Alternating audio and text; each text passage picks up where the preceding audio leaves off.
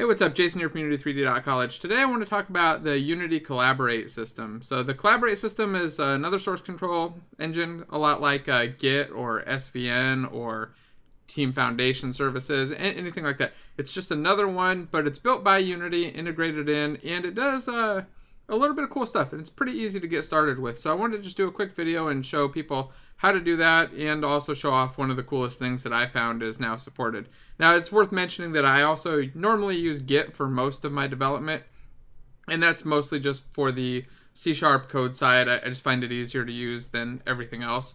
But in a big project with a lot of art, I'm starting to think Collaborate may be a good option, or at least worth experimenting with and trying. So let me just kind of dive in and show you the steps to get set up, and then I'm going to show you something that I thought was pretty damn awesome. So I've got a project here. I just grabbed in this low poly survival assets pack. I'll link it below in case you want to check it out. It was free and pretty cool. And I'm going to go in and first just, I need to turn off, the light baking. Just make sure that that's off, because otherwise it kills my system. Auto generate, there we go. Just kill that, because I'm going to be moving things around and it'll rebake lights and cause a lot of problems. Okay, so the first thing we're going to do is just go to this Collaborate and check it. Just click on it. It gives me a little option to enable it, and I'll enable it. And what's going to happen is we now have source control. So that's as much as I have to do is just click the little button, enable it, and I have a source control system kind of up and working.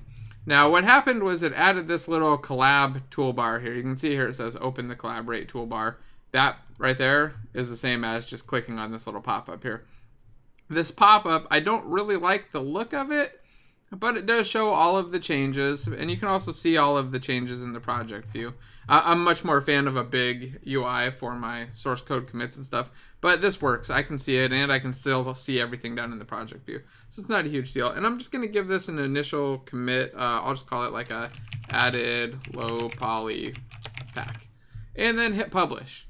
And now, once this finishes, which is pretty quick, you can see, my project is in source control, it's uploaded somewhere, and it's shareable. I can grab this on another system, start working on it, or I can, recover these things if something goes terribly wrong, or if I make a mistake and just need to undo, right? So let's start that way. So I'm going to collapse that, and I'm just going to go in and, let's say I went in and I deleted these things and saved, and I was like, oh no, I need to undo that. I've ruined my scene, or maybe I even deleted the scene, right? Let's delete the scene completely. Somebody deleted my scene. How do I get it back? Here, I'll open the other one too, so it's totally gone. And now I've realized my mistake. I want to get that scene back. I can hit that open history, and look right here. You can see there's an option to restore. I can even go back to my initial commit, which is before I had everything in there. What was in here? Just the asset files, yeah. So what I can do is just click on this restore button, and it's going to tell me that it's going to undo my local changes, which in my case is just that delete. So it's not a big deal. There we go. I've got my scene. It's back. Everything works. Now, let me show you how you can use this to collaborate with another user. So I've opened Unity here, just another instance of it. And then if you go to projects and choose the in the cloud option, you'll see your collaborate projects available. Now, if you've shared your project with somebody else, this will show up for them too. So they'll see the name of the project and then the organization that it's under. So it'd be your organization showing up on there. So I'm going to click on it and then give it a location. And let's just call this collaborate. Let's see. -2. Oh, I need to create a folder. Do that. So new folder, and we'll put it right into here. And here we go. The project's opened up in another instance of Unity. And again, this is in a separate project folder. So I'm trying to simulate that I'm working as two people on different systems in different places at least. So I've got this project here.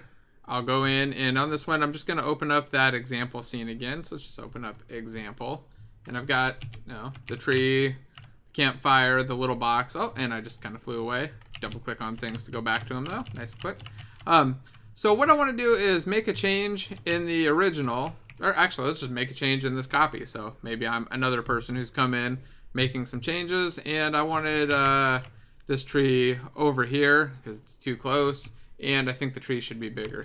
I save my scene off, and then I go up to this collab thing. Notice there's an up arrow. That just means that, again, I have changes to publish. You'll also see that the markers down here are showing that there's something in example, and it's this example scene, which lines up with the one change that I see here. I'm just going to put in a message like moved tree, hit publish. And then I'm going to jump over to the other instance of Unity. I'm not going to do anything else. Let's just watch. In just a second, you should see that update and tell me that there are some changes that I need to pull down. Oh, I got an error saying it couldn't submit the change. Let's try again. So added or moved tree. Let's publish, and I'll watch it publish and just make sure it's successful.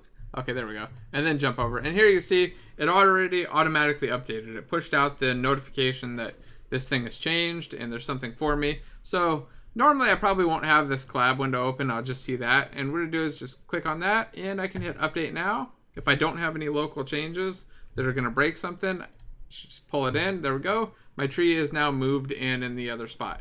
Now I want to show you the thing that I thought was really, really cool. So again, let's start off and say I'm making some more changes to this scene, right? I'm taking, let's see, let's move this tent. Decided I want to move the tent over, and I wanted to make a couple tents, right? Like maybe I got 3 tents here. And let's make this campfire a little bit bigger too. So grab the campfire, scale it up, and move it up so that it's not under the world, kind of get it into place. And I'm just working along, you know, making changes to the scene, setting up a camp that multiple people can sleep at. And maybe my buddy or somebody else on the project is also in here, and he's working on trees. It's like, hey, you know, this place needs more trees. I'm going to duplicate these trees. I'm going to shrink them down a little bit, you know, get a little bit of variety here. Kind of fill this place up. And he saves. And he commits those. So maybe he's like, hey, I added some trees. Publishes. And then I'm still over here working on my tents. Oh, maybe I got one more tent to add in. Doing some fine tent placing work. And then I look up here and go, oh, hey, somebody has been making changes. Maybe I can grab them. So I save my scene. And hit collab. And then just hit update now. Watch what happens. So it's a, hey, there's an update.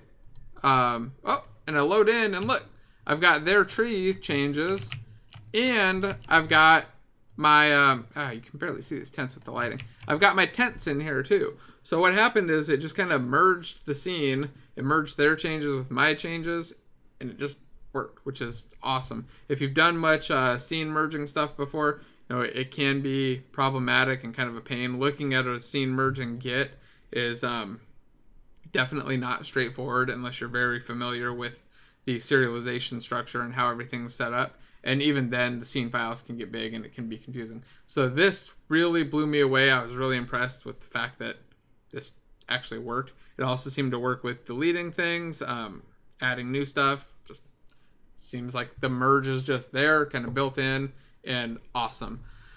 So again, if I want to go back to other builds, I can look at the history here. There are some downsides right now that I see with Collaborate.